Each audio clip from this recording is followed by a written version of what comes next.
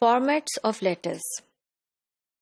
Basically, there are three types of letter formats: the full block format, the full block with subject line, and the simplified format.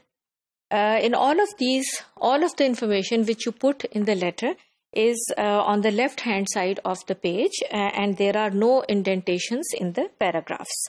You give a date with it, and then you have a complementary clause and the signature, and all of this is on the left hand side of the page. This is what a full block looks like. You can see that all the information from the writer's address, the date, the reader's address, the salutation, and the introductory paragraph, all of these are flush with the left margin of the page, and there are 2 to 4 spaces in between all of these, from the top of the margin of the page to space in between the salutation and the first paragraph. So this is what the full block looks like, and you can see here the other part of this same letter, and you can see that throughout the same rule is being followed. Then the second type of format for letter writing is the full block, but with the addition of a subject line. So this is more. This is considered to be more popular and more professional in business writing. And again, all the information is typed on the left margin of the page. There are just like the full block style. There are no indentations. The date and the complementary clause as well as the signature, they're all given on the left hand side. So this is an example of the full block style with the subject line. So you can see that almost all of the same thing is being followed as the full block, with the exception that there is a subject line, and the subject says subject colon and then pollution control inspection, and then there is a salutation and so on.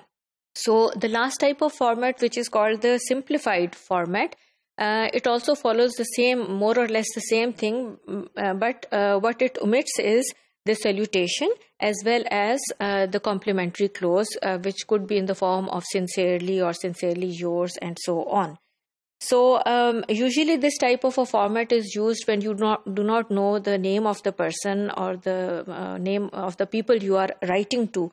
You do not know whether the gender of the person, whether it is a male or a female. So you try to avoid using awkward constructions like to whom it may concern, or you try not to write dear sirs or dear sir oblique madam or dear miss or misses and so on. So in case you do not know the gender of the person, so you do not, then you use this type of a format.